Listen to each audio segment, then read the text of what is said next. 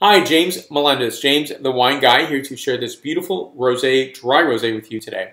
Now, I do say that, and I had to say that, I think because I think there's a group of, or segment of the population out there that's believing that rosés are still too sweet or maybe too intense. And for some, I think that, there's a recognition that it is dry, or many that are dry, and yet it's not their flavor profile or preference. I understand that, and I totally, nothing against that. But I do think that there's a segment of the population that believes rosés are sweet and maybe reminiscent of Aunt Mary and Uncle Mort's White Zinfandel. And White Zinfandel is still popular today. I was at a Costco in the Bay Area, and I was amazed to see a pallet. And Costco does not buy wines that people don't buy. So there's an audience for it, there's a market for it, but I do believe over time, I think it's going to go away, or gone with the wind, shall we say. And, I look at the period of time before, and there's going to be a long time after. Maybe there's going to be a preference in the future that really is going to highlight and enjoy that sweetness. I think sometimes it's just really getting a feel for the variety and understanding that what the wine can be.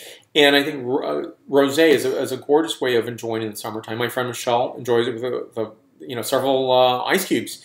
I would never do that, but I also think that you need to enjoy your wine the way you want to enjoy it. Now, for me, this is a beautiful wine. This is a gorgeous rosé of Grenache, 2012 vintage from Pauline's Vineyard in beautiful Dry Creek Valley, 13.1% alcohol content. Back panel for your review here, and you'll see on the background here is sites of gorgeous Dry Creek Valley. I think for me, I'm going to enjoy this year-round, and or as much as I can, because it's not always available. A lot of producers are going to sell out maybe midsummer, maybe earlier, maybe a little bit later. But there's a rush to drink it in the summertime or the warm seasons versus saying, I'm going to hold on to it. Enjoy it during the fall time. When it's dark outside, it's going to be bright inside. And a great way to enjoy with food or by itself. Here we go. Take a taste and give you some feedback characteristics as well as a point score.